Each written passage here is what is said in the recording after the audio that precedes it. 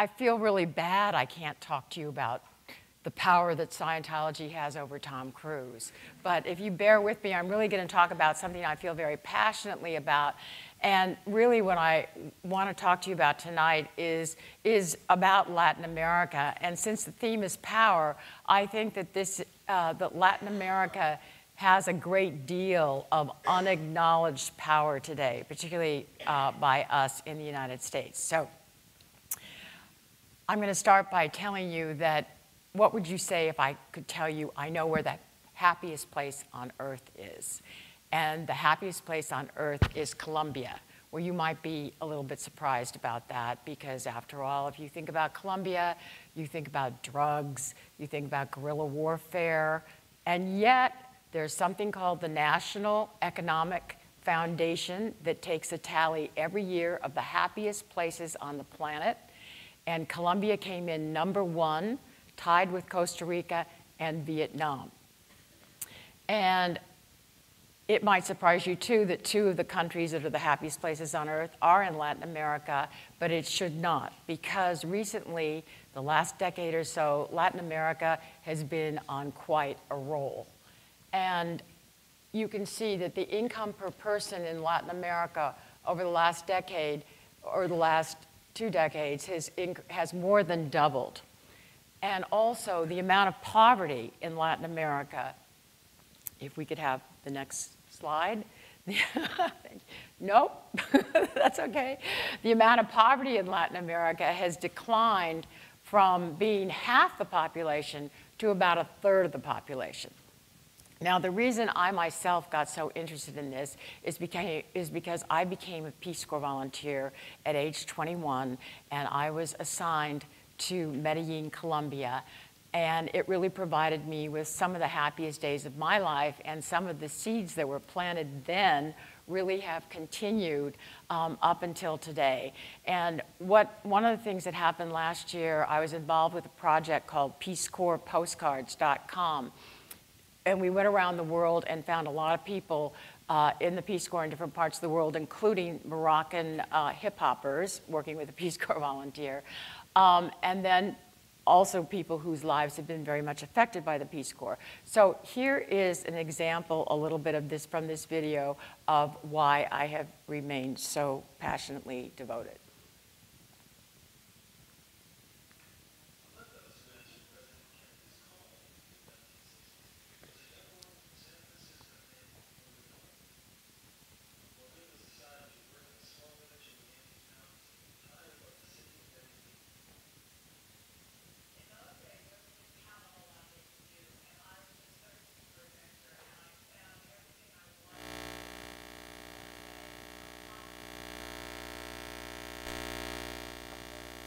Back with a horse for me.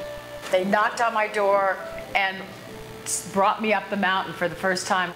And they said, we want to build a school and we need to figure out how to do it. With donated construction materials from the Coffee Growers Association, together they carved out a site on the side of a mountain and built the community's first school. It took us about a year to build the first 2-classroom school. The people expressed their profound gratitude by naming the school Escuela Marina Orth.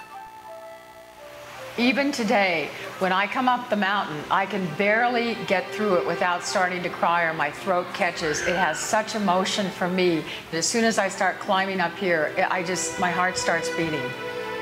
For many years, when Medellin was the drug capital of the world, it was too dangerous for Maureen to visit the school she helped build.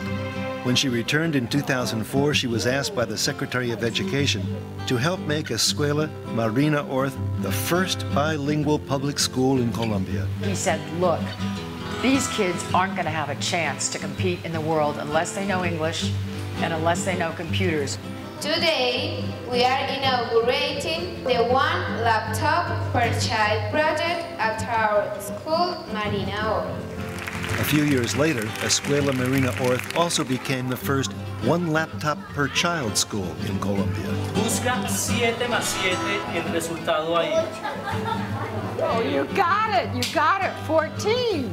You did it. The computers have made a huge difference in these children's lives because for the first time they own something that they realize is extremely valuable, that is a tool for them to go so far beyond what they could have dreamed of. And as a result, they realize their own value more. And their parents are so excited to have this special tool in their house. Están ocupados ahí siempre aprendiendo. Igual uno aprende de ellos. Yo he aprendido mucho. Good morning.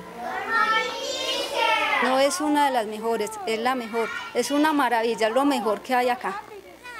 So it's really bringing the world, the entire world of the internet is being brought to this very isolated community high in the Andes, and it's a huge transformation. ¿Y qué están aprendiendo? ¿Ah? ¿Sí? Muchas cosas. She's a great friend of Colombia, and she comes to school very often, and it's a great work that she has done. Today, the Marina Orth Foundation supports 3 schools with more than 1,200 students. I think, obviously, this school and these children and the ability to allow them to dream a life that they could never have imagined before, that's surely the most important thing I've ever done in my life, except having my son. Thank you. I'm going to be very old school with handwritten notes and glasses. The one thing I think is very exciting about Latin America today is how fast it's really developing. And that village that you just saw in the video became the very first Wi-Fi village in all of Colombia. And today we have over 200 people on, 200 families on Facebook. And sort of to carry the social media analogy further, there are now today more people who tune into the Twitter feed in Bogota than into New York City's. But unfortunately, what really drives me crazy is all I ever hear all the time is China, China, China, Africa, Africa, Africa. And even the best-selling book, One Half the Sky, that's about to become a PBS series about women in the developing world, there is not a single mention of any woman from Latin America, as if they don't also hold up a significant portion of half the sky. And I wish that the authors, Nicholas Kristof and his wife, Cheryl Wu Dunn, would come maybe to Medellin and they could see Paula Ortiz, the 14-year-old girl here from my school, who was flown to Montevideo because she was the only non-adult that took part in this big tech camp for technology educators from all over Latin America because she designed a project of a video game. And then there are also the girls who are in one of our other schools in the robotics club where the girls actually outnumber the boys.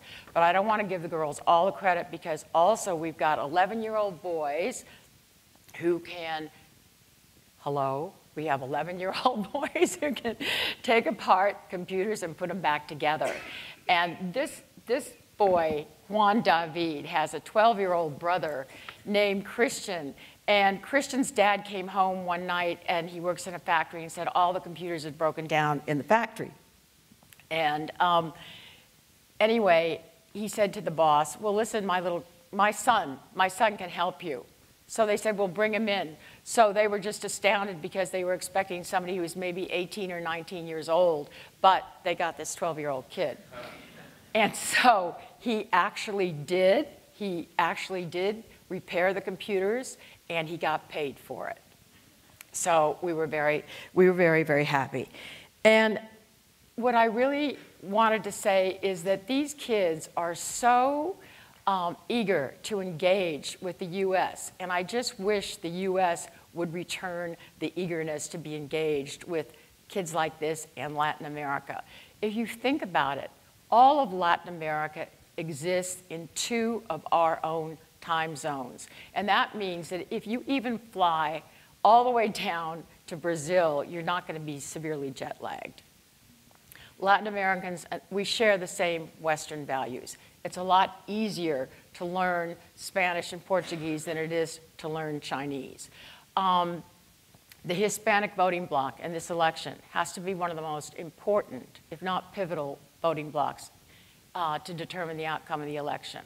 And yet, there's no national discussion whatsoever about Latinos, Latin America, and what progress they're making and what contributions are being created now. And if Latin America continues to grow for the next 10 years next 15 years at 5%, which is for the next 10 years, they've grown for the last 15, excuse me, if they continue to grow, have you got the slide? Okay, well here, we'll go back to this just a minute. Poverty, if they can continue to grow the same way for the next 15 years that they've grown for the last 10 years, poverty could drop from almost a third to only 10% of their entire population.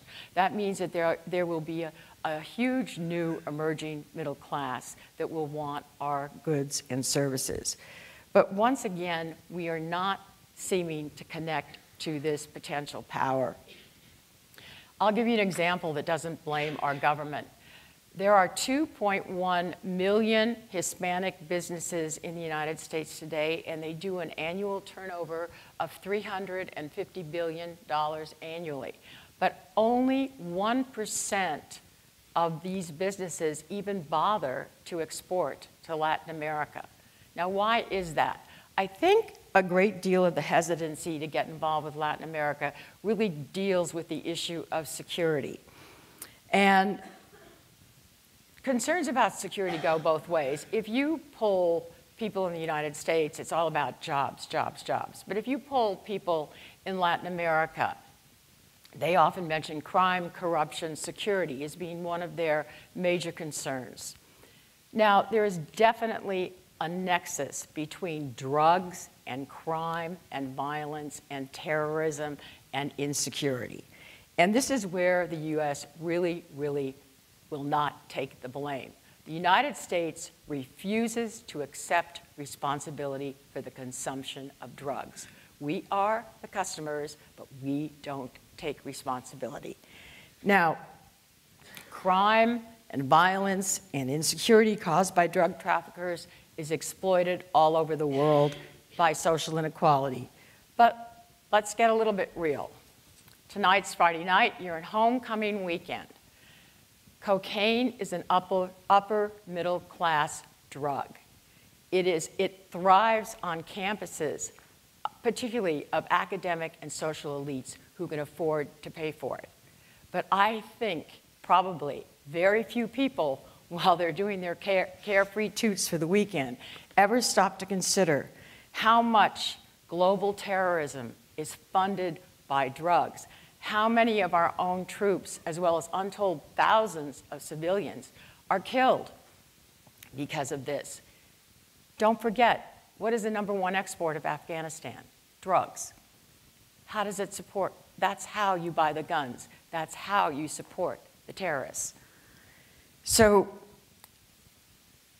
there are many things to think about. For example, Mexico assembles 66% of all blackberries made in this country. The direct involvement of Mexico's investment into the United States over the last 5 years has been more than $8 billion. But if you think about Mexico, what do you usually think about? Well, you think about drug wars or building $1 billion fence to keep out illegal immigrants. But honestly, can we honestly ask ourselves, drugs are a multi-billion-dollar industry. They have gone on for year after year after year for decades. Do you honestly think that that kind of a business can thrive because all the corruption is on the other side of the border? I think it's really time now to get serious about thinking about what to do, about how to introduce or think about putting money towards finding alternative crops or rethinking how we're dealing with the drug war. Because meanwhile, despite all this, the reality of the emerging economies is so far beyond our assumptions and our expectations in Latin America. For example, Latin American foreign debt has declined from 28% in 1990 to 10% in 2010. They've faced up to their debt crisis, and guess who hasn't, right? Infant mortality is down by more than half. And the brain drain is actually changing direction and now going from north to south. Last year, Brazil had 32% more applications for workers, for foreign-born workers to work in Brazil, and a lot of in fields like engineering than they had the year before. And as you know, China is the #1 trading partner of Brazil. So, according to the Inter-American Development Bank, in just one generation, there could be 500 million people in Latin America who will be emerging into the middle class, and they won't just have aspirations for a better income, but also for a better quality of life. And I think that we ought to be thinking of how we harness ourselves to that power. Now, that's why I think I'm so proud of those kids that you saw in the video that are at the schools with the laptops, because they're really trying to learn how to compete in the 21st century. And don't forget, the average age in Latin America is only 27. So I think it really boils down to the question is, are we going to be in a position to have a positive partnership in the future with Latin America, or are we going to continue to ignore what is going on in our own backyard? You know, in the mid-19th century, there was a very famous axiom in an editorial, and it said, "Go west, young man." And I think that today, we ought to think about it in a different way and say, "Go south, young man and young woman." Gracias.